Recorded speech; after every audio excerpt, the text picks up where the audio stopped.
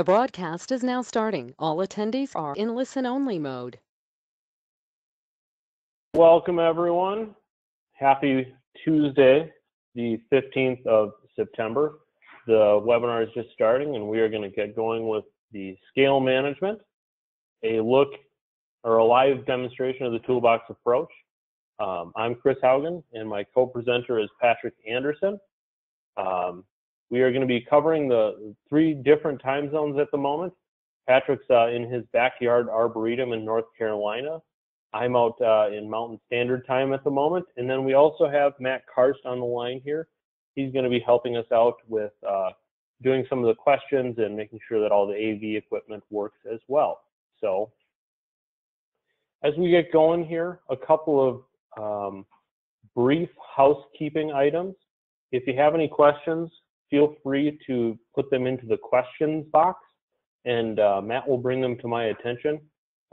We may choose to answer them at the end, or maybe you're getting a little bit ahead of us, so we'll answer those as we go or as it's appropriate. We are, as you'll notice, recording this webinar, so it will be available afterwards, so you can share it with your colleagues, or if there's maybe something you missed or you have additional questions on, you can certainly check it out again. And then also, if we are doing CEUs for this, so make sure you type in your ISA or ISA, whatever credits you need, type in your ID number into the chat box, and then we'll get those submitted for you afterwards. And certainly as we go through, please do ask questions. While this is a webinar, if you will, we are having a live in-field portion with Patrick. So if there's something you want to see again, or you'd like additional clarification, or you'd maybe like us to show you something up more closely, make sure you ask, because we want to make sure we get all of those questions answered so that you have a live experience as well. So as we get started, I am Chris Haugen. I'm based in Minnesota primarily. We have Matt on the line helping us out with the AV stuff and questions, and then PA will be doing all the field portion. So we'll be kind of batting it back and forth. I'll share a few slides to kind of give you some of the technical information, and then Patrick will go out in the field for us. What we're looking to accomplish today is to provide you with the knowledge needed to build a successful scale management program, and then to give you an understanding of how to apply each tool properly to achieve your goals. What we won't be doing is going through individual scale protocols. We'll use a couple as examples, but we're not going to go through a laundry list of here's how you manage X scale as basically just a recipe. We want to provide you with the technical information and the background to be able to build a management program that fits each individual scale, and then your landscape and your client's needs as well.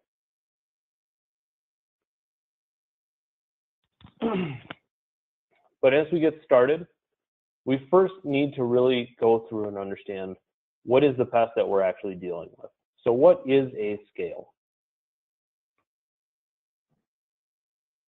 Scales are in the insect family, and they're in the order of Hemiptera, which is the same as aphids, adelgids, and whiteflies.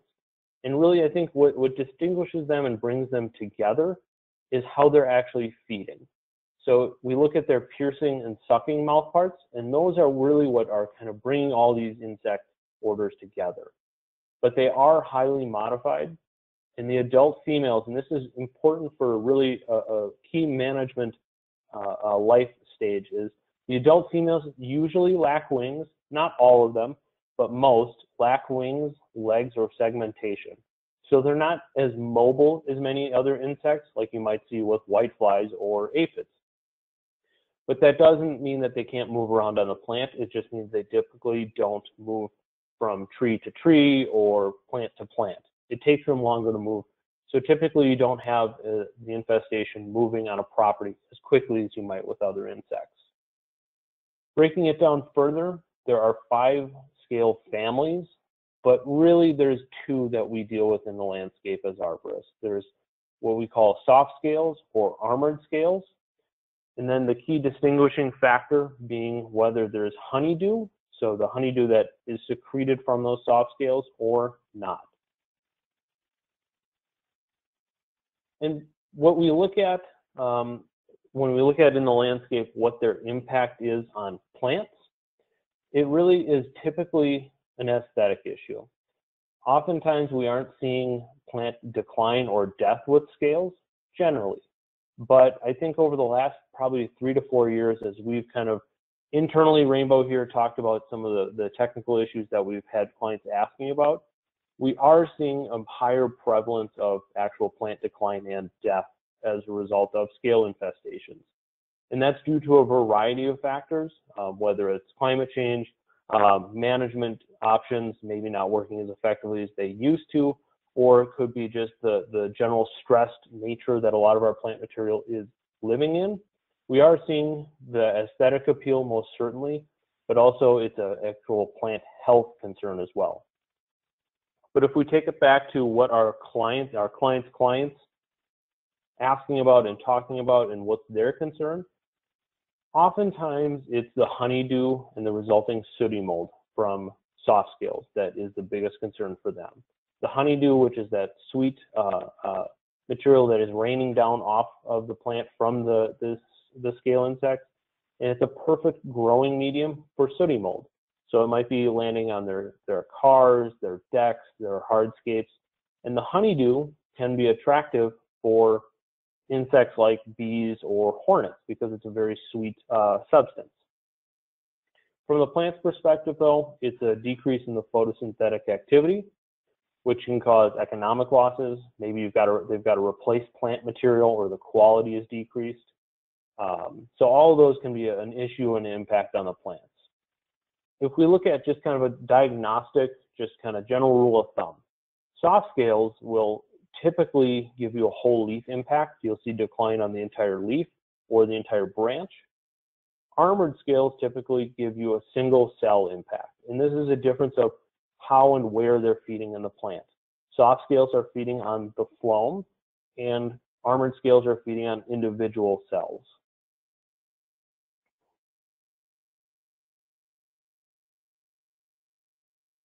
If we look a little bit deeper here into soft scales, from the family Coisidae, I mentioned that there's really only 2 that are of practical importance for landscape practitioners. They're typically larger. They can be up to 1/4 inch or larger. The scale outside is typically smooth or has kind of a cottony outer appearance, and they're generally rounded in shape. You don't have the oblong shapes that you often do with some of the armored scales, and they are going to be feeding on that phloem sap. This is where the honeydew is coming from. As they insert that stylet or that piercing mouth part, it's basically a tube or a straw that then that sap flow is pushing through them. And they're not actually sucking on it. It's actually the pressure from the plant and their phloem pressure pushing through, and then it's excreting all that excess sap flow. And that causes sooty mold. As we look at kind of how they reproduce, a single soft scale can produce hundreds to thousands of eggs. And this is also important because they generally have only 1 generation per year. Now, depending on where you are in the country and your climate, sometimes you can have 2 generations or maybe 1.5 generations. We're seeing that become more prevalent, especially as the climates are becoming generally more warm, or winter is less aggressive. Maybe it's not as deep a cold, or just the warm temperatures last longer into the fall or earlier into the spring. And most of these are going to overwinter as nymphs. Now, keep in mind that overwintering as a nymph when we start talking about some of our management strategies with horticultural oil. On the right there, you can see just a general kind of life cycle for most soft scales. And you'll notice that crawlers, which are what we commonly call the nymphs, emerge typically and move to the leaves and feed in that late May to June period. Some scales, like maybe magnolia scale, for example, that can be later into July or August, but most of them are going to be in the early spring.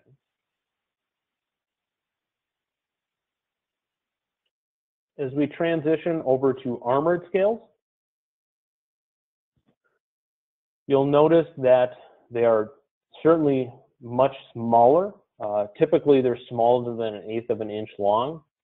Most armored scales, you may be able to see them visually, the adults, without the assistance of a hand lens. To see the crawlers or other life stages, you're probably going to need at minimum a hand lens or potentially a microscope to really see these guys. But they typically have a waxy shell. They do not produce honeydew. So this is especially important as we're talking about our systemic options.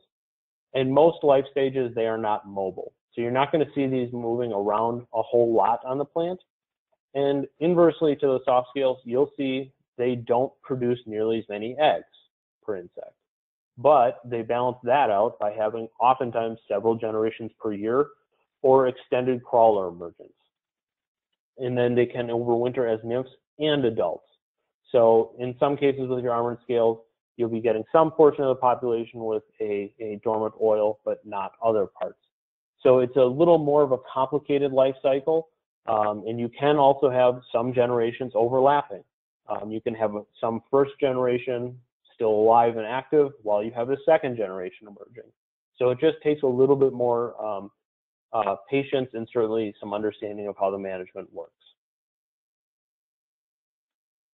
And certainly acknowledging that there's hundreds of scale species out there, we want to make sure that you're getting the best information you can. So not everybody knows everything. No single person has all the answers. So make sure you use the support that's available to you. So we have ID support via Rainbow Scientific, our technical support. You can call us, text us, or email or live chat. And it's especially helpful if you can email us photos of the scale of the plant or what you think you're dealing with. And we'll be able to give you live in-field support to help you diagnose it and then build a management strategy around that. On top of that, use your extension services. I think some of them have fantastic resources for scale ID or when crawlers emerge for the phenology. So these are just 4 of them that I kind of picked from across the country that I think have really good scale insect, not only guides, but also photos. The really high quality photos to help you do the diagnostics are super important. So use these, use us. We want to make sure that you get a good idea on what you're dealing with out in the field. As we transition over to kind of the toolbox of how do you actually manage these insects, we call it the Rainbow Scale Toolbox. And you'll notice that we have several different tools available to us. Everything ranging from a soil or a bark spray applied systemic option to a trunk injected option to a crawler stage spray and finally some dormant oil as well. Each of these may be a part of your management protocol, but what's important is that you're looking at, when you're looking at what scale you're treating and what your goals are for the property, that you're looking at a 12-month cycle. Most scale insects don't require just one treatment of one thing and then you're done and you forget it. You may have to make multiple visits, and really it's about then setting expectations with the property owner of this treatment is going to control or do this. So for example, we'll talk about dormant oils more in depth, but the dormant oil may be to treat for the overwintering nymphs, to reduce that population in the spring, to make it a little more manageable so that then when you apply your soil applied or bark applied Transtect, you're getting better control so there's less of a population to control. It's all kind of what is this treatment, how does it fit into your toolbox, and what is your goal for each. And we'll kind of go through in a kind of a visualized year of, so this is the scale we're treating and this is what we're planning to treat with it, so that you'll see from start of maybe in the spring as a dormant treatment all the way through the fall into what we would do for a crawler stage spray. So as we look at this, and we're working on, and we'll have out a few weeks a scale management guide. But if you look at just kind of some of the tools that are available for soft scales in particular, if you're looking at soft scales, and this is important that you'll note that Zytect is listed as a treatment recommendation, only for soft scales. And it's because where they're actually feeding the plant. Zytect is going to be moving within the xylem tissue, and if the scale is an armored scale, it's not going to be feeding on the xylem. So you're not going to have as much control. The insecticide isn't going to move from the xylem cell into the adjacent cells where the actual armored scales are feeding. So it doesn't provide you a high level of control. But for some scales like Lacanium scale, it can be a great option for managing and keeping populations in check. And it can be applied early in the spring.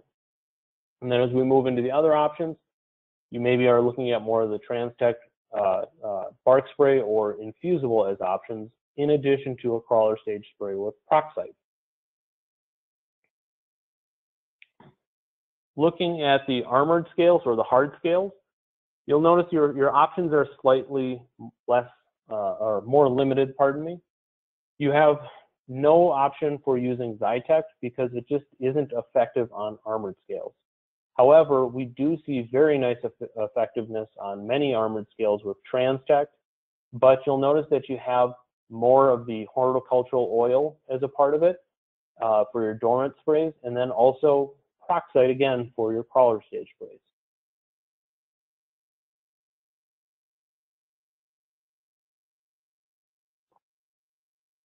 So let's start with, let's imagine ourselves it's maybe February or March, or in some cases in the US it might be early April. You're going to start your season with doing a dormant oil application. The great thing about dormant oils is that it can be used on generally all plant material. It's going to give you the most broad range control, but there are some drawbacks to it. It isn't, it's suffocating the scale is how its mode of action effectively works. So it does require complete coverage of the entire plant. It doesn't move translaminarly, so think of it as basically covering the plant in an oil or a wax. If you don't spray the bottom side of the leaf, that waxy or oiled covering where the scale might be residing wouldn't come in contact with them, so you're not going to have any impact on the insect. Similarly, it has to be at a susceptible life stage. Scales, in particular the ones that I mentioned that overwinter as nymphs and adults, can be controlled by horticultural oil, but not if they're overwintering as eggs, as in the case of oyster shell scale. So make sure you're really looking at what scale you have to make sure that that life stage is susceptible to horticultural oil. And there are certainly some restrictions on temperature that you would want to make sure that it's not too cold or it's too hot, or in particular, if you're looking at conifers or more sensitive plants like maples, that you're not mixing at too high of a concentration because then it can cause a phytotoxic burn to it. So here, I'll kick it over to Patrick in the field to give us a quick demo of horticultural oil, and he's also got some great examples of scale in the field. Excellent, thank you, Chris. So if you transition over here.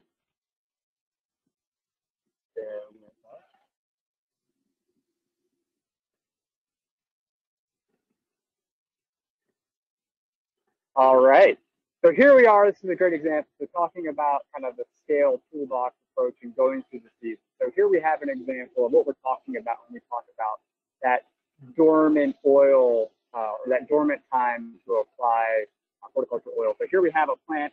Let's pretend in this case, as Chris mentioned, it's in April, maybe March, maybe May, depending on where you are in the country. And right now we don't have any leaves on.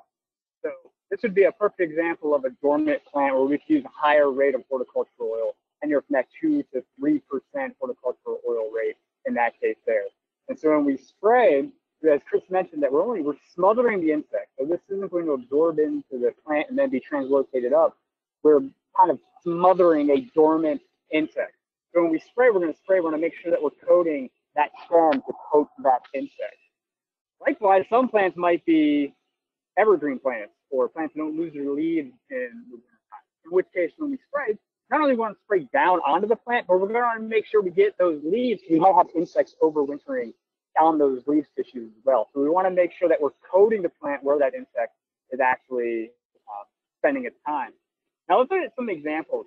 So a few things Chris had mentioned is the species of scale and how it overwinters and why that's important. So to reinforce what Chris mentioned, we're going to get more predictable control of scale insects that are overwintering as specifically nymphs or adults. So here I have an example. Here we have a Lacanium scale. So this is the adult Lacanium scale. This is her body left over. She's no longer live. But those nymphs now have made it back into the leaves and they're overwintering here on the stem. So something like a Lacanium scale, this would be a good time. This would be a good example of a scale that I would treat with horticultural oil to try to smother those overwintering instars. Likewise, we have a twofer on this plant. So this white stuff that you're seeing, it's not mold and it's not the actual nymph of the Lacanium scale. This is white peach scale.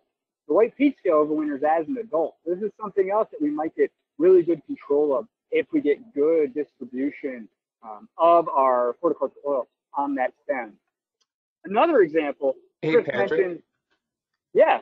Sorry to interrupt you. We have one participant saying they can't see you. Can we take a quick poll, make sure everyone can see Patrick's webcam? Yeah, and maybe that's a good point. We should kind of walk over. So if you're not familiar with GoToMeeting or GoToWebinar, pardon me, make sure to see Patrick. You're clicking on View Webinar or Webcam.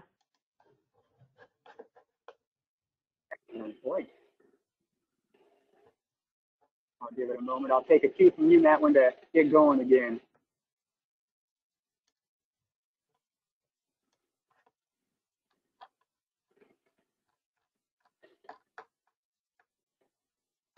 And Patrick, just to kind of, while people are kind of checking on your webcam there, yeah. About how many dormant oil applications would you anticipate would be kind of the average, or when you're looking at dormant oil, how many are you looking at doing in a growing season? A great question. So I'd probably only do one in a given season. And that's while we're waiting, some things that we can talk about are temperature. So when you're doing dormant oil, we're doing a dormant spray. We want to make sure that we're going to have at least 24 hours without temperatures dropping below 32 degrees Fahrenheit. And the reason for that is we can get desiccation of the plant. So that below freezing temperature is going to create, the plant's going to want to move moisture in from that succulent tissue back into the plant to protect it from freezing. And as oil dries, it pulls moisture from the plant. So if we have those two things going on, we have the risk of phytotoxicity when using it. So that's part of what we're looking for when we're scheduling treatments, is to make sure that we're going to be in a window that we're not going to have temperatures below freezing for that time. Perfect. So just real quick on the webcam, if you're not familiar with this, make sure you have your control panel clicked on, because it might be that you have your webcam or viewing webcams hidden behind maybe another screen or panel that you have. Just make sure you've got that clicked on there. And if you're having issues, just send us a quick chat, and Matt can help you get that pulled up for you.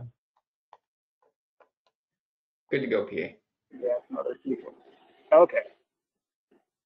We'll get back to it. So the other thing that I wanted to point out to everyone was, so Chris had mentioned soft scales specifically. And soft scales, they generally overwinter as nymphs. So one diagnostic thing that we can look for soft scales is sooty mold. So when you see sooty mold on a plant, in this case here, we have a Burford holly, and we have, in the past, we had an infestation here of Cottony camellia scale, which is a soft scale. So when you see sooty mold on a plant and you suspect scale, you're probably dealing with a soft scale, and that's probably overwintering as a nymph. So this would be another scale as I'm scouting a property. This is something that I would use a dormant oil.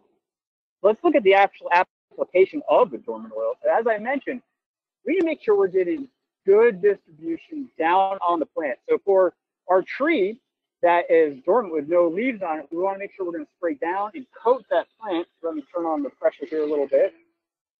I'm going to spray down on the plant, getting really good distribution, coating down onto those stems.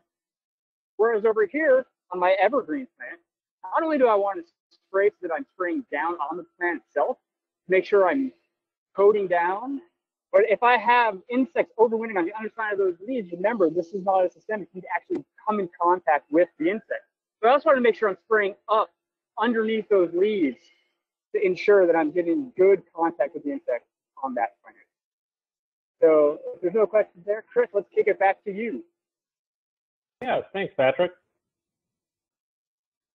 So we'll talk here briefly about our systemic control. So imagine we've done our dormant oil applications. Now we're getting more into the actively growing season, where the leaves are going to be starting to emerge on the plant.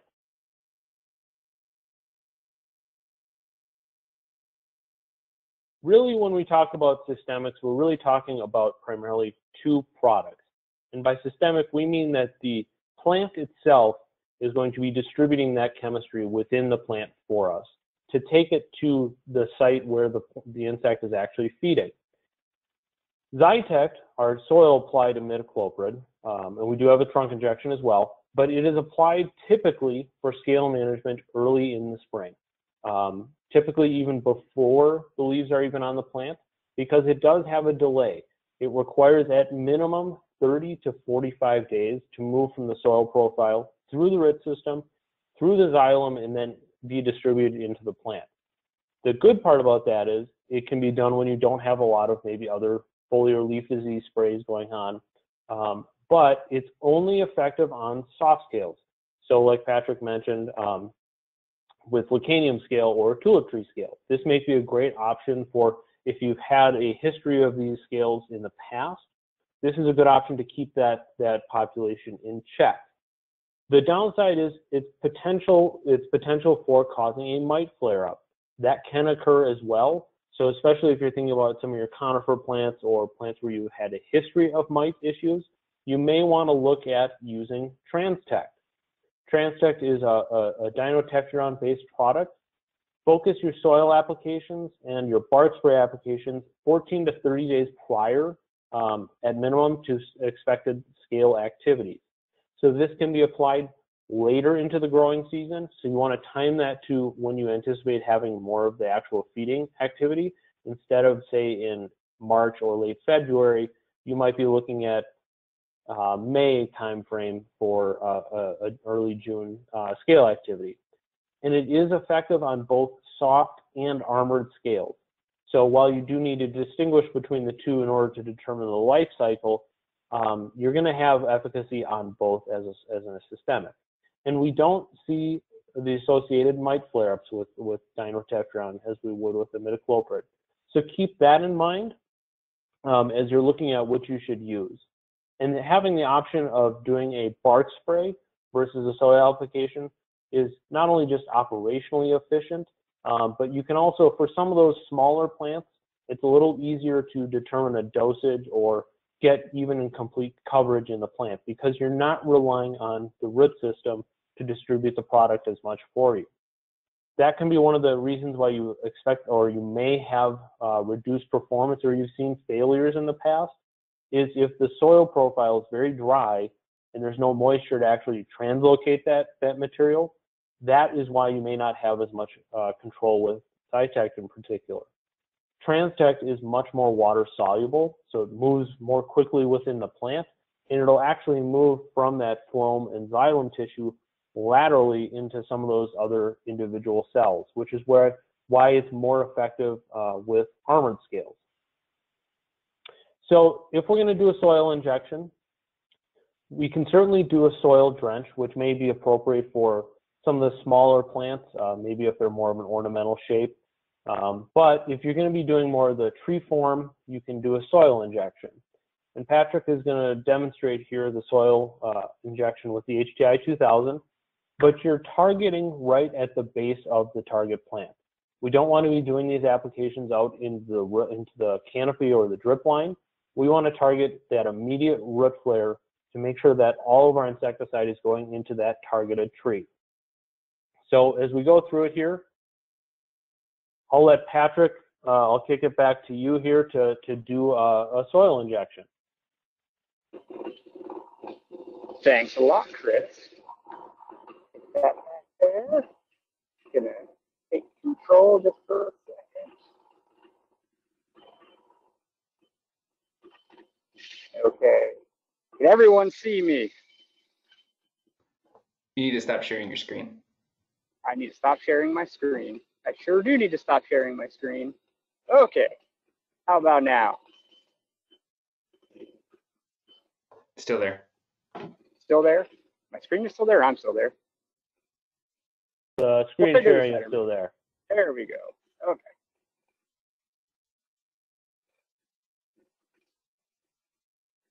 We're getting there. Okay. Hey there. How about now? Perfect. We can see it perfectly. A lot of buttons on this thing here. Okay, so Chris mentioned using early season systemic applied soil products are a great way to manage a lot of scale insects. So what we're targeting here is we want the soil not to be frozen. So we want thawed soils, and really anytime after we get that soil thawed or we start getting early spring, we can begin these applications. Now, another thing that Chris mentioned, especially with our Zytec applications, is that we're going to have to make sure we time our applications to get enough product into that tree for when those scale insects begin to feed. So that can take anywhere from 30 days to 45 days. Soil moisture is really important. So if you don't have adequate soil moisture, or if you're in a part of the country that doesn't have a lot of soil moisture anyhow, your uptake times are going to be increased. Those are things that you need to consider when doing soil applications, especially these early spring applications with imidacloprid. Now, a cool tool that you can use for these is the HTI 2000. This is what I have right here. So what this does is this meters out your product. So we have a 250 milliliter canister in here. And so I'm pulling from my backpack into the HTI, and I'm getting an even dose every time. I'll demonstrate that. Let me turn on my backpack here. Might get a little. So I'm going to push the fill button, and you'll notice that my canister will fill. See it fill up there. And then when I push the inject button, that's going to put the product into the soil. So I'm injecting right now. You may see some stuff going on behind me. So if I'm going to go up to the tree, I'm going to measure the tree diameter at breath height. So if I have a 5-inch diameter tree, as Chris mentioned, I'm going to try to get this as close as I can to the tree. I'm going to push it into the soil. I'm going to hit my fill button. I'm going to fill my HTI. I'm going to push my inject button. I'm going to inject that into the tree. And I'm going to go to my next site. So again, for a 5-inch tree, I want to get 5 injection sites evenly distributed around the base of the tree as close as I can without, of course, damaging the root layer or the bark. First, let's kick it back over to you. Yeah, and you'll notice as he was doing that, he's making sure to avoid having any of the soil, if you had turf or maybe landscape fabric, you want to make sure that you're getting underneath that landscape fabric to get to the actual mineral soil where the root system is. And I'll touch on just real quickly, as Patrick mentioned, with kind of timing for some of these soil management protocols. For Zytec, you're looking 30 to 120 days prior to crawler emergence. So you want to make sure that you're timing it appropriately to when you'll expect crawlers to emerge.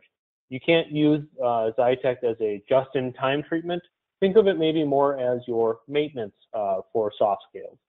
Transtec, you've got 2 to 4 weeks prior to crawler emergence. So again, you're giving yourself kind of a nice window to operate into. And then I didn't mention this, but it is certainly an option. It's a much shorter life cycle product, but Lefitec soil can be used as well as kind of your last minute rescue treatment for maybe trees that you aren't able to foliar spray for crawlers as well. And then we'll touch on here next a little bit on Transtec as a lower bark spray. So a little bit more on basal bark sprays here.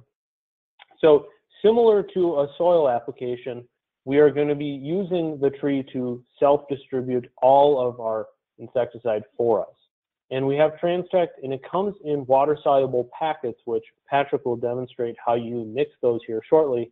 But the rate is 6 to 12 water-soluble packets per gallon solution. Consider that higher rate for maybe trees that are above 25 dBH inches. And that's because you're really trying to get that chemistry to distribute throughout the entire canopy to all plant parts. And if you are going to be using it for, say, EAB, start at the 8 packets per gallon solution. But it gives you a very nice and easy way to mix that product and get it up into the tree. And once it's mixed, apply at 1.5 to 2 fluid ounces solution per dBH inch. Now, that is going to depend upon the bark thickness. So if you're looking at maybe oaks where they have a thicker, corkier bark, you're probably going to be using more of that, closer to that 2.2 fluid ounces per dBH inch. But for maybe a smoother barked tree, maybe like a magnolia or a crepe myrtle, for example, you're probably going to be closer to that 1.5 fluid ounce rate. What's important to note is that the molecule of dinotephuron is so small and so water soluble that it's able to penetrate through and pass through that bark tissue to give you that systemic activity. So this is a really nice tool that gives you the ability to treat many trees very quickly. And think about maybe locations where there's a limited root zone where you aren't able to do a soil application. This is a really efficient way to treat lots and lots of trees. So I'll kick it over back to you, Patrick, out in the field to go over bark sprays. Awesome, thanks. Now, bark sprays, these are an up-and-coming use, and actually they've been around probably for a while now. There's some nuance to bark sprays, though, that we're going to cover. But the first thing Chris mentioned is Transect in the water-soluble packet and how that breaks down. And now this is a really neat distinction here using Transect. So Transect comes in a pre-measured water-soluble packet, and that's an example of what it is. This is pre-measured, so we're very confident in your dose here. There should be no error in mixing. And a lot of other dinotephrons, the dry forms are measured, they're weighed out in actual weight, and then they're moved over to volume. And anytime you go from a weight measurement to a volume measurement, you're going to lose something in translation. You're either going to be under or overdosing your tree. So this is pre-weighed out. We know exactly how much dinotephuron is in here, and it breaks down readily in water. I know some folks in the past have had bad experiences with water-soluble packets, but just an example, I have just plain clean water. I have my packet. I'm going to drop it in there, and it starts breaking down almost immediately. And if you give it some agitation, I have my nice little agitator here.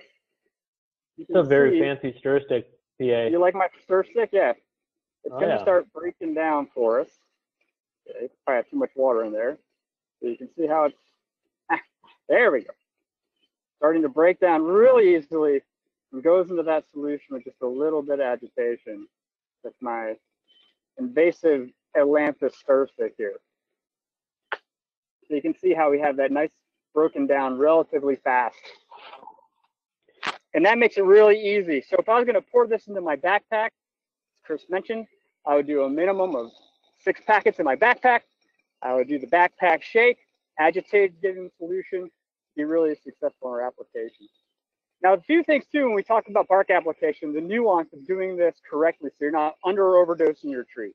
Chris mentioned that when we're doing Transect, what we want to apply is we want to apply 2 ounces to 1.5 ounces per inch diameter. So if I have a 5-inch diameter tree, I'm going to want to be applying at most 10 ounces to this. So how do I do that successfully? Well, here's some tips. One is I highly recommend the use of a control flow valve.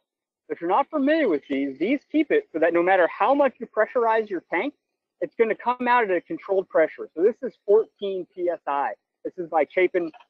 So we have this on here, so I can pump up my backpack as high as I want. It's only going to spray out at 14 PSI. The other advantage is if the tank drops below 14 PSI, it's going to stop. It's going to cut off. So I'm really confident at how much product is coming out of the end of this nozzle. The other part to this is going to be calibrating. So again, we only need to do 2 ounces to 1.5 ounces per inch diameter. So one tip that I learned from a colleague is you can get your smartphone and download a metronome app. If you ever had to take music class, you're probably familiar with that metronome. It goes tick, tick, and you can measure, you can move it so it goes faster or slower. So what you want to do is download a metronome app and then calibrate it. So whatever you want it to do, I like to have mine calibrated so that every tick, tick, that's 1 ounce of solution. So I have my metronome app out, I have it starting to click, and then all I do is I just take it, I have any old measuring container that has the hash marks on there, I'll turn on my app, it'll be going tick, tick, tick, tick. I count how much comes out and however many amount of ticks. So again, with my app, I have it calibrated out to do 1 ounce of solution per tick. So that's how, if I'm doing a 10-inch tree and I want to put on 2 ounces of solution, I'm going to listen for 10 ticks, right? The other thing I highly recommend is using a flat fan nozzle. So a lot of these backpack sprayers will come with that hollow cone nozzle, and that's fine for a lot of different applications. But the flat fan gives you kind of 2 dimensions of spray. So if I'm trying to spray on the bark of a tree like this, I have it going in just that one kind of plane, that one dimension, so I'm not getting a lot of blowback on that. The other thing I like to do when doing a bark spray is I like to have my face shield down, because if a wind or something kicks up, you have some fine spray, it can come back and get you in the face. So always remember to wear your PPE, understand the label of the PPE. But now if I'm going to go spray this tree, I'm going to have about a 5-inch diameter tree. I'm going to take out my app. I'm going to click on my metronome app. It's clicking so that I'm doing 1 ounce of solution per click. I know I'm really confident of that because I have my control flow valve on. So I'm going to go to the tree and pressurize it as much as I want. And I'm just going to go at 14 PSI. And I'm going to get even distribution of the product around the base of the tree from about 5 feet down, making sure I'm also covering the root flares. And that's a really nice, having the pressure gauge, or not gauge, but the regulator allows you to use that metronome app. Otherwise, the process would be you'd have to time yourself and time your cadence of walking around the tree with your arm motion to get that 1.5 to 2 fluid ounce rate, correct? Exactly. And the other nice thing about it is because it's constantly clicking. Let's say, for instance, I was trying to go around this side of the tree, but I can't get in between these 2 trees. I could stop here. Let's say I've already counted off 8 clicks. I know I have 2 clicks left. I could stop here. I can walk around to this side of the tree to get where I need to be, and then just spray for 2 more clicks. I know I've got my 10 ounces on the tree, and I'm moving on to the next one. That's a really great suggestion, because I think it gives you that even and complete coverage to give you, at the end of the day, predictable results, because you need to have that predictable amount of product in the tree. Absolutely. So if there's no questions there, Chris, I'll kick it back to you. Yeah, thank you. So real quick, I'll finish off here with kind of the last little bit about our systemic options here. One thing we didn't go over, which just due to lack of time, but we do have Transtect infusible. So we talked about Transtect as a soil injection or drench in a bark spray. We also have Transtect infusible as a trunk injectable version. Now, this is a really nice tool for maybe your trees that you aren't able to do a soil application, or due to a pounds per acre restriction, or maybe just due to the size of the tree, you need to have this product in the tree faster and at a higher concentration. Transtect infusible is a really nice option to utilize for this. I think of this for maybe in Colorado with European elm scale, where you have really large trees with a lot of diameter inches. And this also gives you almost immediate control, because unlike a bark spray or soil application, this is directly being put into the xylem tissue. So it's going to translocate almost within that day. So you'll have very quick uptake and very quick distribution. So keep that in mind for maybe some of those trees where you can't do a bark spray or soil application, but you still need to get control. So this is a great option to keep in that toolbox as well for some of those more unique situations. And it comes in a 1-pint unit, and the use rates are very low. So you're looking at 1 to 4 milliliters per diameter inch. And it doesn't need to be mixed with water, so it's very easy to apply, and it goes into the tree very quickly. So as we transition, kind of, moving through our growing season, so we're maybe looking at now the crawler stage spray. So when we're talking about crawlers, this is when the scales are most active and they're going to be moving around, but also they're the most susceptible to an insecticide treatment. So we talked about kind of that waxy coating. If you're spraying insecticides and they're not moving or they're not in their crawler stage spray, the likelihood that they are going to be killed by that insecticide is relatively low. So this is why when we're talking about scale management, we're always talking about when's the growing degree day for the crawler stage. Make sure you're monitoring for the crawler stage. It's because this is the most effective time to use an insecticide to give you control. So we'll talk a little bit kind of about T-scale in particular, kind of as just a general note here. And I like this example because it is a very prevalent scale in the Southeast, but it has many generations per growing season, and it almost continuous crawlers through February through November. This is especially helpful for maybe using crawler stage sprays. So as we look at a crawler stage spray, we want to make sure that we're getting those nymphs, and they're the ones with the legs and the antennae. They are the most susceptible life stage. So once the nymphs find a suitable site, they'll start to begin feeding. So here you can see those nymphs, they're the little yellow things. Now on many armored scales, you're probably going to need a hand lens, or in some cases you might need a microscope to see these. But really you can start tracking them if you're tracking your growing degree days based on maybe your IPM reports, whether it's from Maryland or Delaware. Use those reports to kind of get a sense of where you're at and when those crawlers will start to emerge. And then on individual properties, do a quick double check to make sure that you're seeing those crawlers before you spray. So I'm really pleased to provide and kind of introduce to you guys a new product from Rainbow Scientific, a product called Proxite. Proxite is a 11.23% pyroproxyfen material that is for foliar spray, and it is highly effective against armored and soft scales, in addition to whiteflies and thrips. But what makes this a unique material is that it doesn't work as a standard insecticide like a pyrethrin or a bifenthrin. It's an insect growth regulator, so it fits very nicely into your IPM program or your insecticide resistance management programs, because it doesn't have the negative effect on many of the beneficial insects that we want to keep to reduce those scale populations. And it also doesn't have a pollinator box. So it's much softer on pollinators as well, but it is a foliar spray.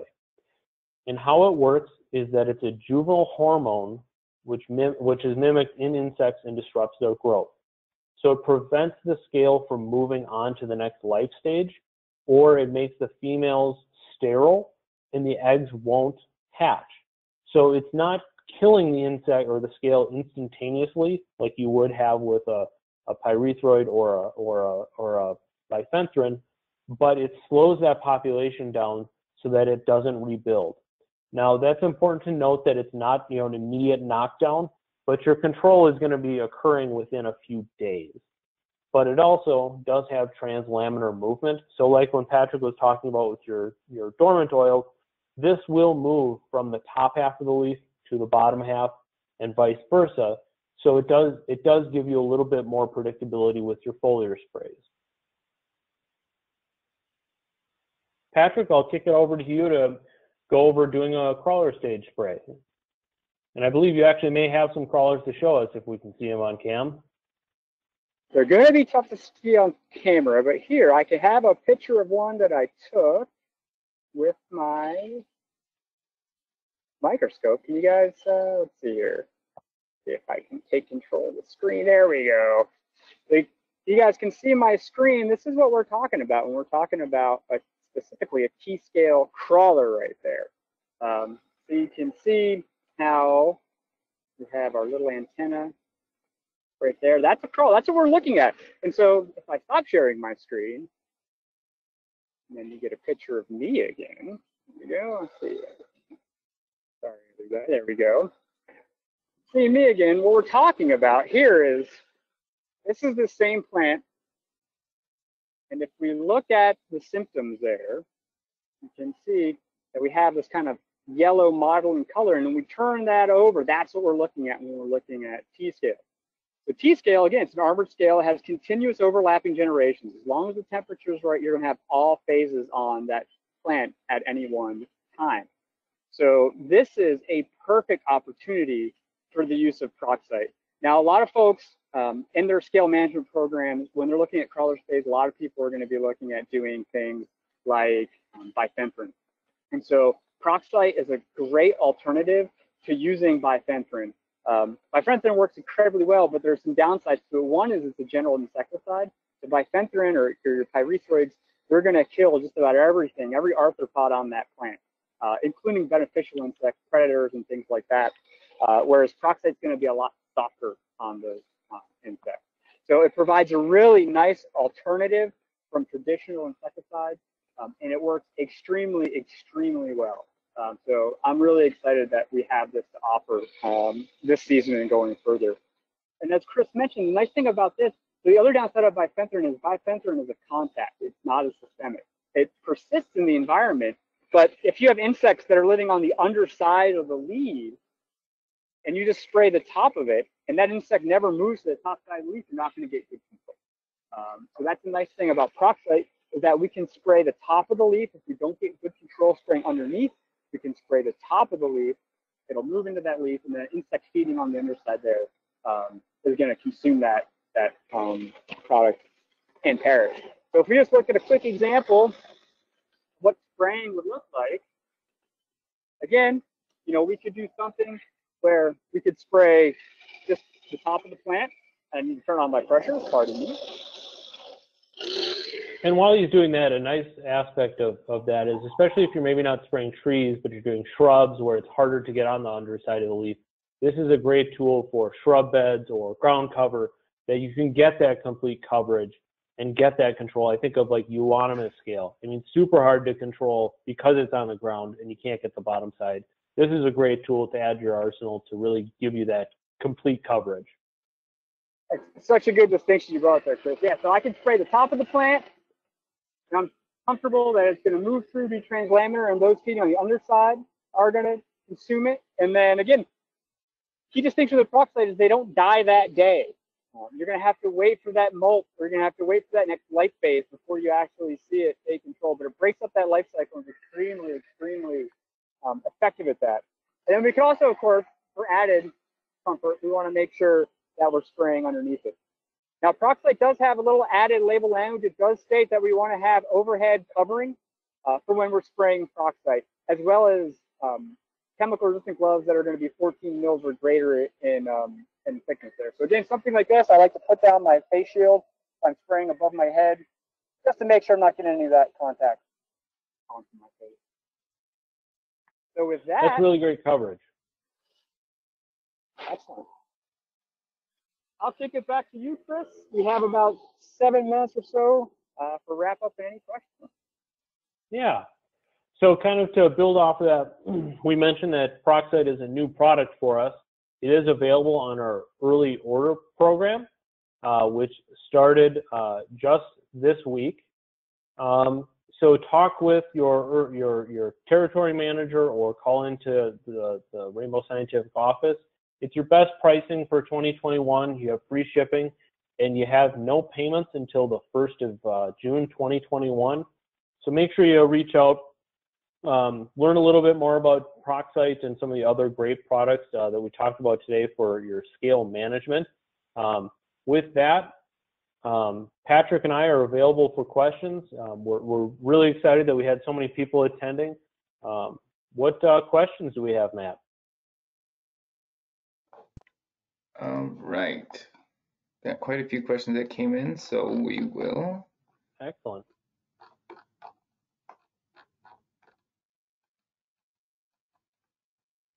All right. First question. Sooty mold is common with infestations of spruce bud scale. Are they hard or soft scales? So if you see sooty mold associated with a scale, that's going to be a soft scale. Now, admittedly, I am not too familiar with that scale. As Chris mentioned, I live down here in the Southeast. We don't really have those issues. So if you need more information or follow up on that, we could definitely put you in contact with your local territory manager to get more information. But that's I a key believe thing. that spruce bud scale is a soft scale off the top of my head. Which brings up a great question, or a point about diagnostics. Google can be your best friend in diagnostics if you know how to use Google to search. If you know what species of plant you're dealing with, and maybe that it is a soft scale, just Googling scale insect on spruce soft, you can kind of sort through the search results, and if it's quality ones from maybe university extension services, you can get a pretty good idea, or pretty close to what likely it is and how to manage it, on top of reaching out to Rainbow. Indeed, but a key diagnostic between armored and soft scales is that if you have a scale insect that is producing honeydew and then the city mold's growing on it, that is going to be a soft scale, versus armored scales which don't produce honeydew and therefore you don't see city mold. All right, next question. Is there a reason to wait until spring to do the application instead of doing it in the fall? I think this I'm going to assume you're referencing Zytec probably. I prefer personally to do them in the spring because it gives you a longer control window into the late fall for some of those soft scales, pardon me. Doing it in the fall, if you have early season, can be effective, but I think also moisture is a part of it as well. I want to make sure I'm getting good solid uptake, and more often than not, the spring you have more moisture in the soil. That's my personal. Patrick, do you have any thoughts on that? I'd concur. If I had the choice, I would pick the spring. But again, it's going to come down to the scale species, soil moisture, and plant size.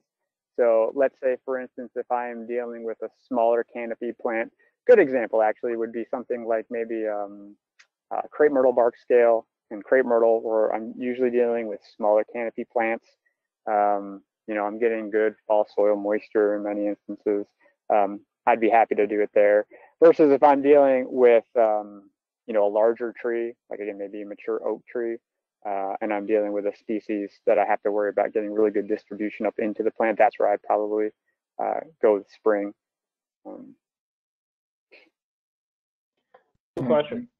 Next question, what is the effective length of protection with Zytec and Transtec? So with Transtec, I look at probably 90 days as your maximum window for efficacy. With Zytec, I'm probably looking at closer to like 160 days, maybe 180 days. All right, next one. So for Transtec bark sprays, what time of the year should you stop? We are finding scale problems on new customers that we would like to treat now.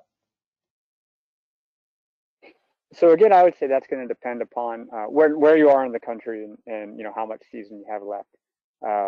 So as a general rule, we say usually August is kind of like that magical time where we would stop spraying Transtec. Again, August, it means different to different people. Here in North Carolina, we're in mid-September and it's 77 degrees here today. So if I have an active scale infestation, I might go ahead and spray, knowing that it's going to move into the plant very, very fast and distribute very, very quickly. Whereas if I'm in more of a northern state and the plants might be starting to show some fall color or beginning to show fall color, that might be one where I might just wait till next spring, get more bang for my buck that way. Agreed.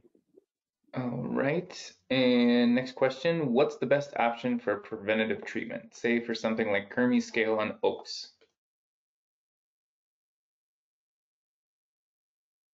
So I think it depends a little bit on, oh, go ahead, Patrick. Oh no, yeah, probably. I was going to say, so for that case there, if it's purely preventative, Kermes scale being soft scale, that's something where Zytec in the spring annually might be just a great option as a protected. There's no sign it's either low population or no population, and you're just concerned with that pest affecting the tree. Zytec's going to be an easy, low-cost option for you. Whereas, if if you have an active infestation, that's where managing it quickly with a Transtect, whether it be a bark spray or a trunk injection, depending upon how it's, the tree and the site. It might be like a twofold combination, a complement, if you will, with the two products to manage the pest. And to build off of that, I think it's important you brought up it's almost indirectly client expectations for what your program is going to be, whereas you need to communicate what the plan might be for not just, the spring, but also the fall and that following spring. That let's say with Kermes scale, you have an infestation this year, you treat it with, Transtect as a bark spray, you get it under control. The next part of that conversation might be, let's get it on a maintenance program with Zytec each spring to keep that under control versus trying to do it as an ad hoc, just one-off kind of application. I think that's an important point. All right, and I do know we are at time, but we do have a few more questions to go through, so we appreciate if you guys want to stay on and listen to some more of these questions, feel free.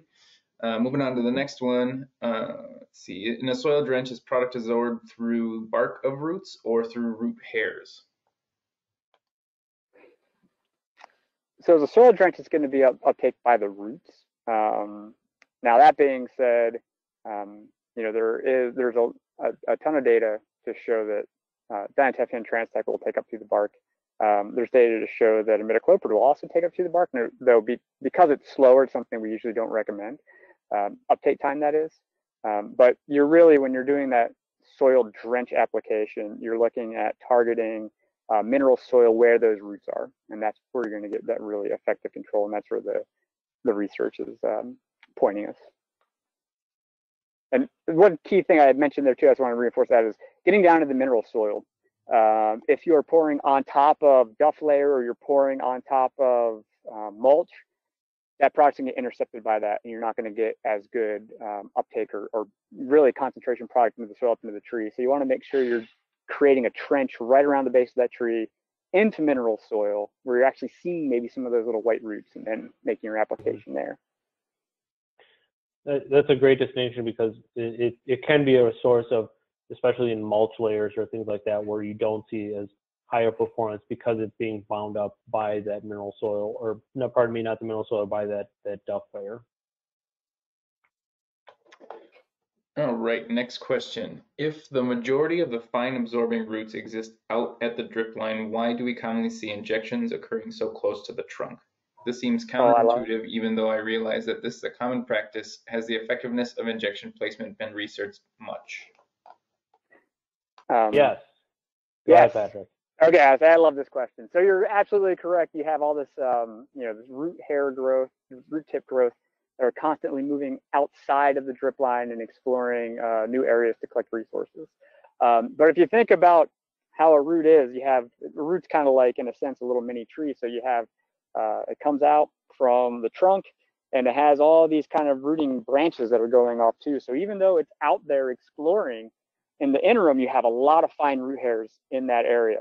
And so what the data has shown, and a lot of this comes from like emerald ash borer research, is that the closer you get to the tree, if you look at a volume of soil, by volume, you have more root hairs closer you get to the tree than further away. So you still have a lot of roots out there, but as far as putting a product down for those roots to intercept, more roots are intercepting product the closer you get in from the tree. So again, it's just like, think about that branching pattern. Branches are kind of getting more spread out as they get farther out, but as they come in, there's more. And so one is you have more roots closer into the tree, and then the second one is just a factor of movement in like distance. Closer into the tree, less distance has to move up into the plant, versus further out from the tree, it's more time it takes for it to move up into the tree. Good question, though. That comes up a lot. It's a really good question. It's a great question. And a great response, Patrick. Thanks. Next question. When should crepe myrtle bark scale begin actively feeding in zone 7B? Oh, that's a good question. I don't think anyone really knows yet. We have a trial right now in cooperation with Clemson where we're looking at lifecycle in South Carolina, in Columbia, specifically South Carolina. And I'd have to look back at my notes. A lot of work is done in, right now, some of the there's great work by a lot of institutions, but some really great work done by Auburn and Alabama Cooperative Extension. And they see kind of an early spring kind of upkick.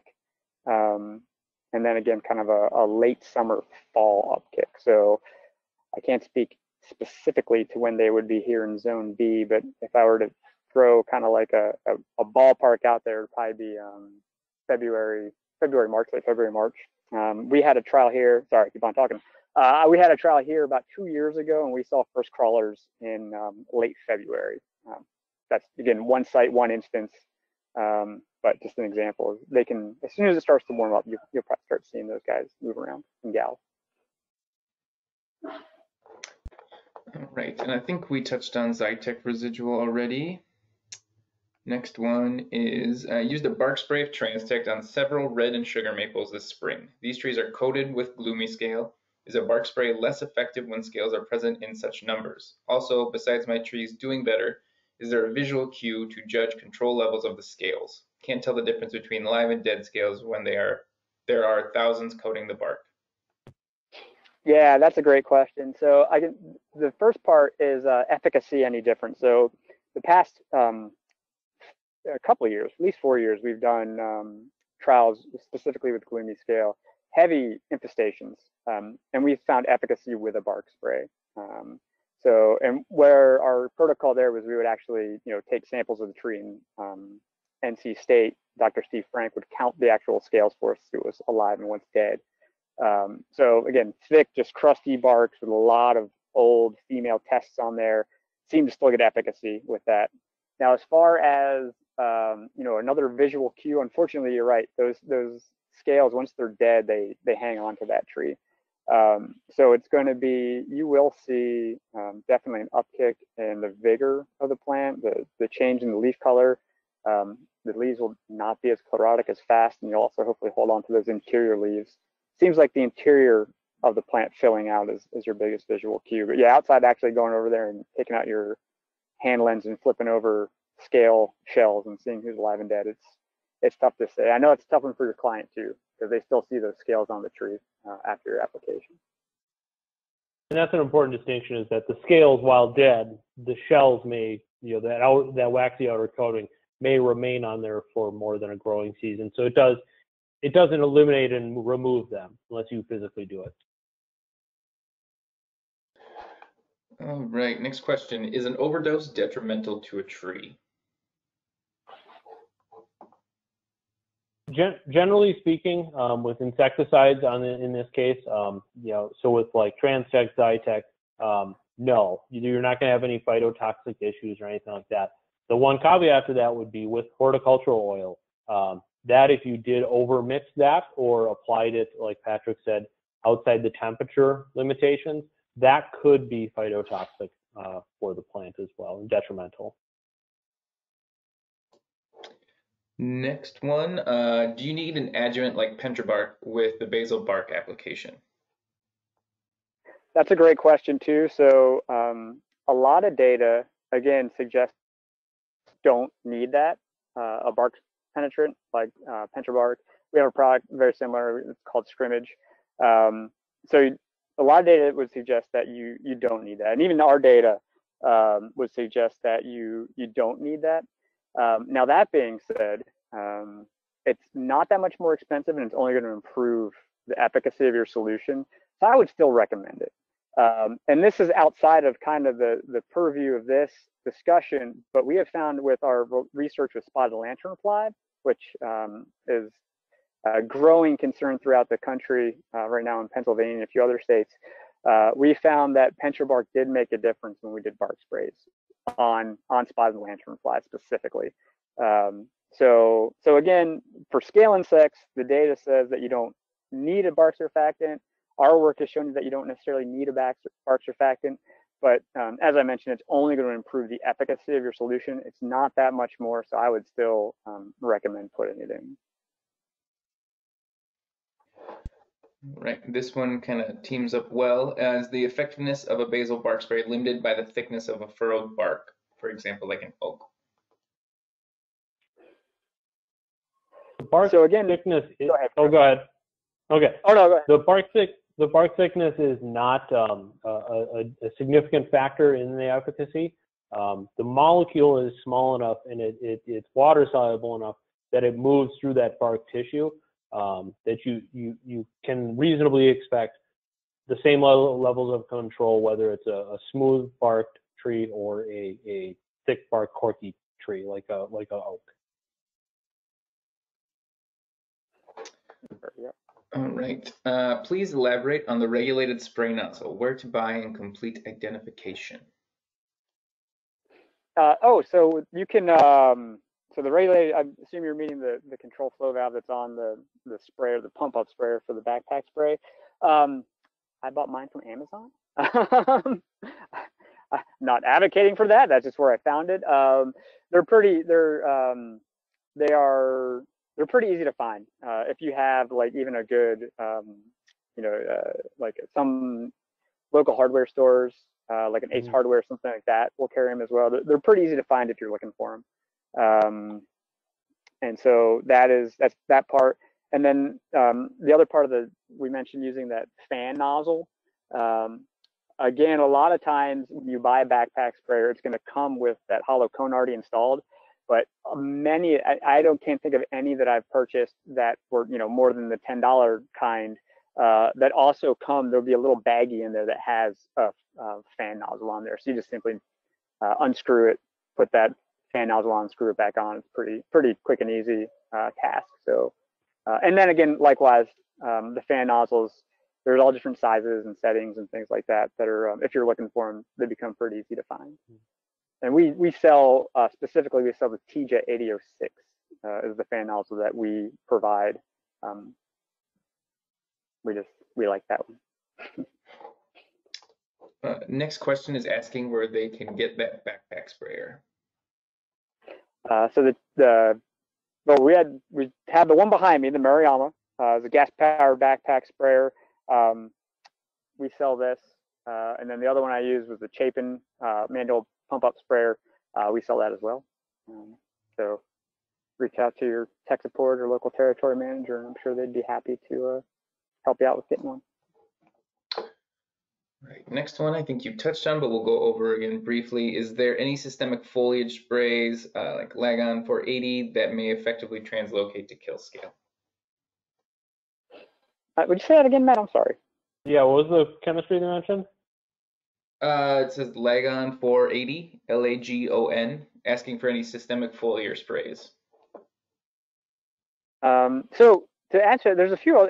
So imidacloprid, Zytec, and Transec also have labels for foliar spray, and they would be locally systemic or translaminar, depending on how you want to define that. So those would be some other options for you as well.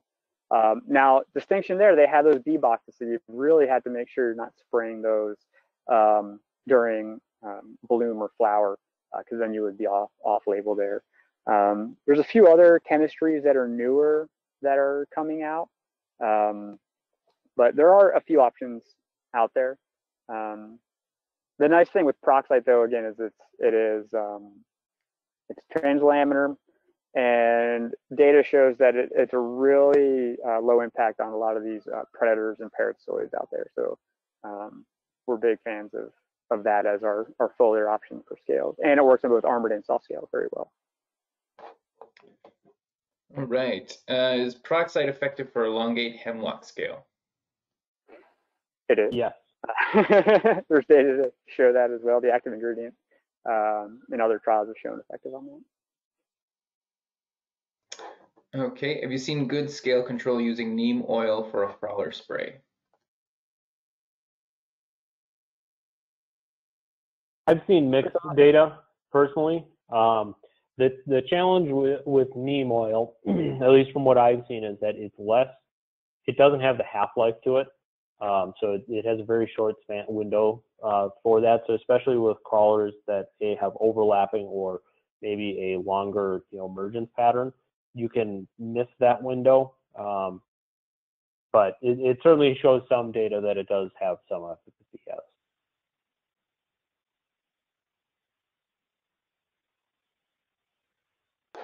All right. Does peroxide need to be mixed with a spreader sticker? That's a great question. Yeah, so we recommend that it be mixed with horticultural oil at a very low rate. So that would be a 0.5% rate or a half a gallon per 100 gallons. And at that rate, it does two things. One, it helps to, of course, break down the water tension of those droplets to help it coat. And especially on our armored scale insects, that little bit of oil helps to kind of penetrate into that kind of waxy coating that they start to make. So we do recommend that. In the absence of that, you know, if you forgot to bring horticultural oil with you that day or don't have it for whatever reason, we've used it with a non-ionic surfactant as well. So that would be another option. So a product that we sell called Audible, any non-ionic surfactant. Again, and the key there is just to break down the surface tension of that water so you're really coating down on the plant. And with peroxide, it's worth mentioning, it does line up. So if you had crawlers emerging and you were going to do maybe a trim tech spray for your shrub growth regulation, you could tank mix those as well. It does tank mix very nicely with other materials as well. Good point. Yep. Next question, what ecological function do scales fulfill in nature, and how does their killing affect urban ecosystems? How should we consider thresholds when making decisions on how, when, or if to treat? Wow, that's like a whole other webinar, I think. But I can probably getting outside of our wheelhouses. We are but simple arborists managing urban landscapes. But you know, the scales in nature, a lot of these scales, you know, gloomy scale is a perfect example. Gloomy scale is a native scale insect, if you're familiar with that scale. Again, you walk out through the woods, you're probably hard pressed to find a lot of gloomy scale. It's when they come into this, it's when you take these trees out of where they're used to being and you're putting them into this alien environment like, you know, an urban landscape where you see their populations just are able to take off. And there's a lot of great work on that exact subject by, again, North Carolina State University, Steve Frank and a variety of his grad students. If you like just Google like Steve Frank, NC State scale insects, you'll find a lot of good work that can help answer that question. So again, it's a lot of the times it's taking these trees out of where they want to be in the woods and putting them in somebody's front yard or in a planting strip that they then tend to have issues. So that's like an example of like a native scale, same as like Lacanian scale. We have both native and we have introduced Lacanian scales. And then, you know, an example here behind me, you know, we have something like a T scale, which is non-native on a plant, a camellia that's not native. So, you know, the questions of the ecology of the foothills of North Carolina and this plant and this scale is up the question for sure. I don't know. I think I probably just kind of more dodged your question than anything, but you can look into the work by Steve Frank and Chris. I don't know if you have anything to add. Well, I was going to add to that. Scales are a food source for many other arthropods as well. So that's partially what their role is. And you're exactly right. We don't, in the native landscapes, you don't see the scale populations that we have or you see in the urban environment. As far as a threshold, that, you know, from a non-agricultural or nursery standpoint, the threshold is honestly whatever your client dictates.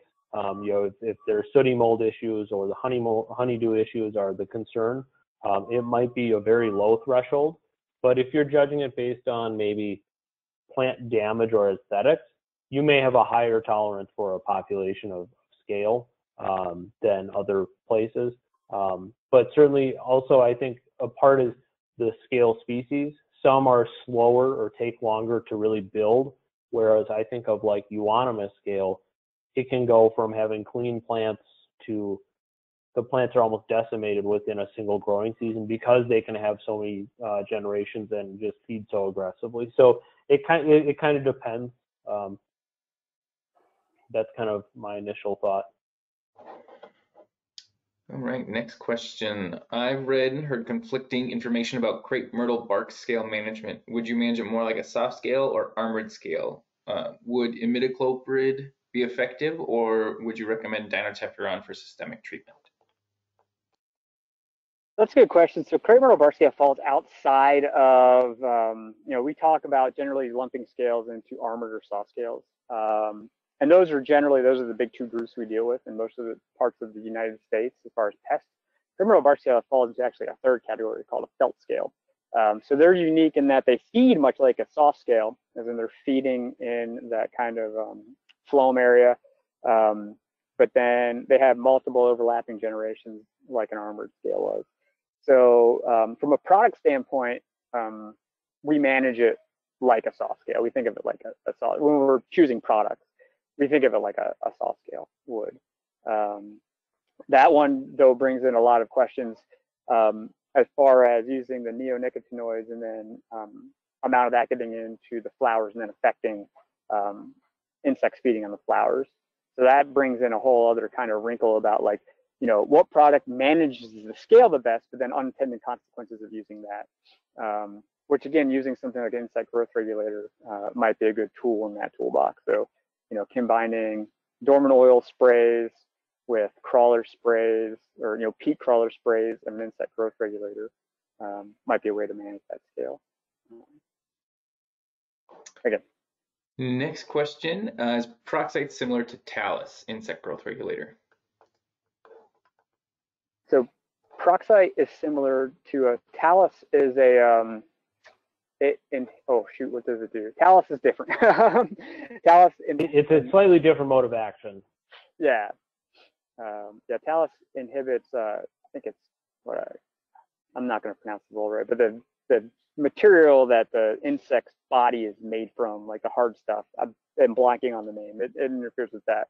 Whereas distance is a juvenile hormone mimic. So it basically, you're spraying more hormone on, it mimics the hormone that keeps plants young, and that's why, that's how it breaks up their life stage. All right, this one is for Patrick. Where can I find a helmet like yours with a clear visor? A great question. We used to provide these. I'm not sure if we still do. Again, there's a local hardware store by me where I buy them. You can find them from various vendors online as well. Chris, I don't know if you have any good places to. So I think like Husqvarna sells one that can have like the glass, like not the glass, but a plastic face shield to it. But yeah, online is typically where I would look.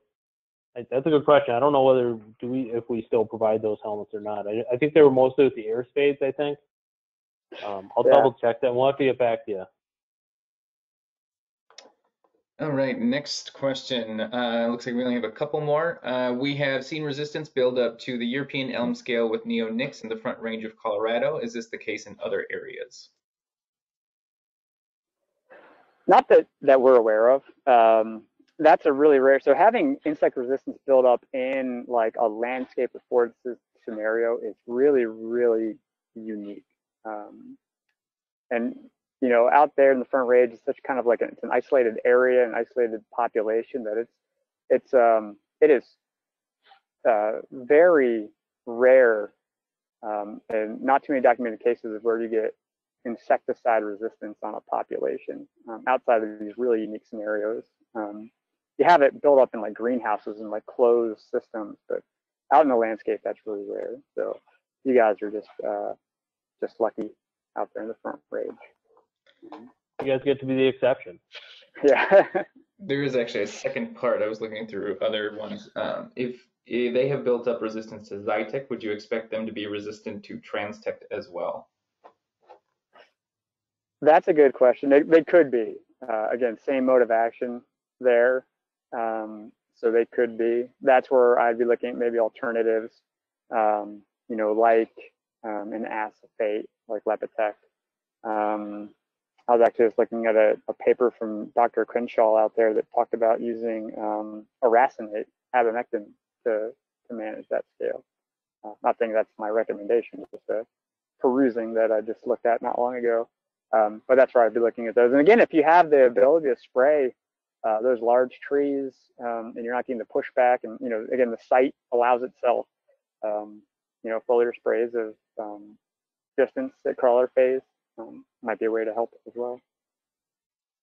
And to build off of that, sometimes the concentration of active ingredient varying that. So that's where maybe like the trunk injection of Transtect and Fusible, you're getting a higher concentration faster, Or I mentioned Lepitech briefly as a possible option, in some of those kind of circumstances.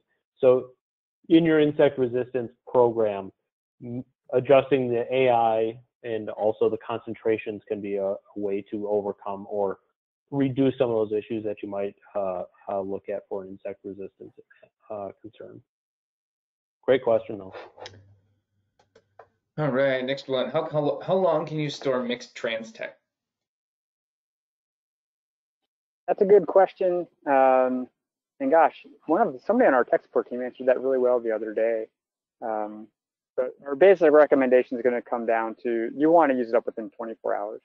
And that's also going to be based upon its exposure. So if it's in like a clear container out in the middle of the sun, it might break down a little bit faster versus if it's protected, cool, and out of the sun. But basically, 24 hours is your